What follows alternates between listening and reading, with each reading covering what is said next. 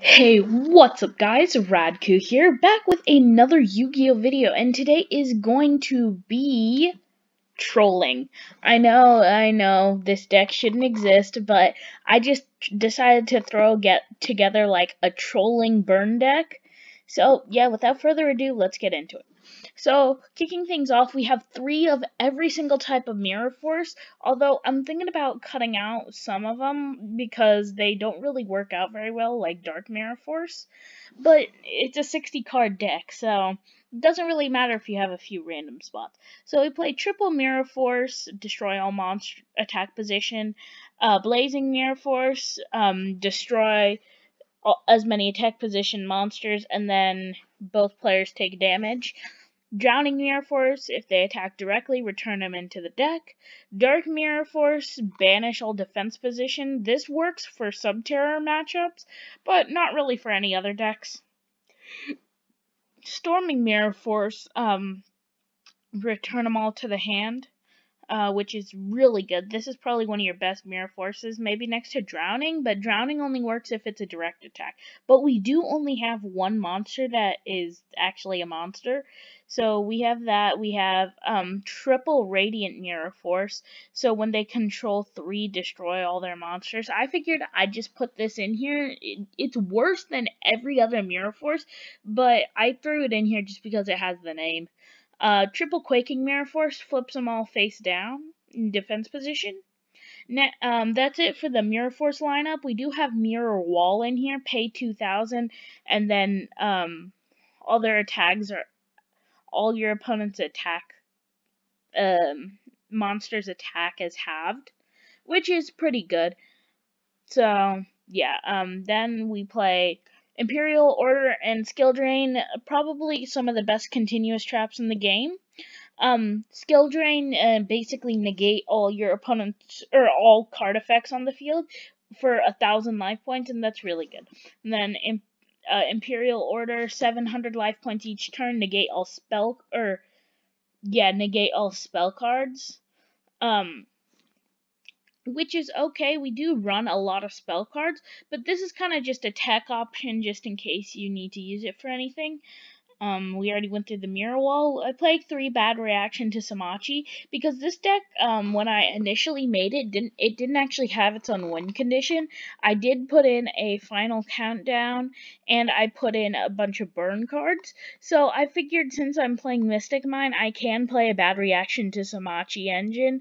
Just Bad Reaction to Samachi, gift card, and a few other cards that just help you, your opponent gain life points.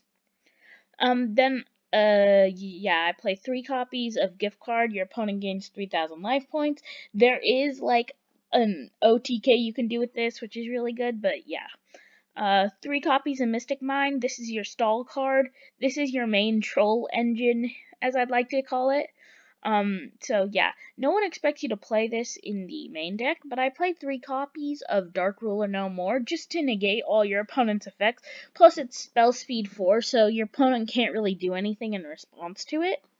3 Meteor of Destruction, because this is like if your opponent's life points are higher than 3,000, which isn't really hard considering that they changed it from 4,000 life points to 8,000. So you have a 5,000 life point gap that you can start burning them with Meteor of Destruction. Plus, it's not a once per turn.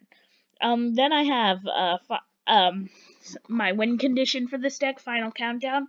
I ran a Terraforming just so that I can search my Mystic Mine. I play 1 Raigeki, just destroy all your opponent's monsters. 1 Dark Hole, because destroy all your opponent's monsters. 1 Soul Taker, to give your opponent life points.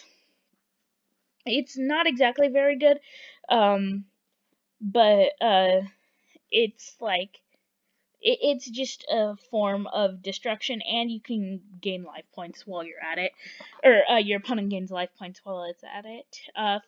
1 Upstart Goblin. I really wish this was at 3. You gain advantage, and you gain advantage with Bad Reaction to Samachi. Then for the monsters, we play triple Gamma Seal just because it's a kaiju. It's the lowest kaiju. Plus, we have all these Mirror Force cards to help deal with the monsters that it doesn't really matter anymore. 3, I'm not even going to try to pronounce it, the Sticky String Kaiju. It's a kaiju monster, plus it's the second lowest attack. We do have, like, the super anti-kaiju ones, but I don't use any of those, of course, because they're not actually kaijus. But, yeah, we have 3 of that, just so that you can get over some of your opponent's crazy boss monsters that have negates on the field, like their Appaloosa, or a Crusadia Avermax, or even a Borreload Savage Dragon. And if you open with 5 of these in your hand, which is highly unlikely, you can still get rid of a lot of their board, too. Then I played triple copies of Sonic Jammer, because what happened with early testing of this deck is that all my Mirror Force cards would get destroyed. So if I had this set on the field, when it got flip summoned, it would negate all the spell cards. It would get destroyed, and then I could activate my Mirror Forces, and they couldn't destroy it during that turn. So that's it for the deck profile. We could do some play testing with this, and I doubt that it would actually be fun for anybody to do. So I'm going to keep this deck under lock and key forever. But it's just an idea. We do have, again, we have win conditions such as bad reaction to Samachi, skill drain, um, Mystic Mine, Dark Ruler No More, and Final Countdown. Those are all cards that are like win conditions on their own. But like, seriously, you can do a lot with this deck. So yeah, that's pretty much it. Please like, subscribe, share, comment, let me know what you thought of it. And I know it's a trolling deck, and it's not exactly made to be fun to play with or play against, but it's okay. So yeah, that's pretty much it. And tell me in the comments if you want some of the playtest for this, because I can make some for that. So I'll see you in the next Yu-Gi-Oh video. Peace.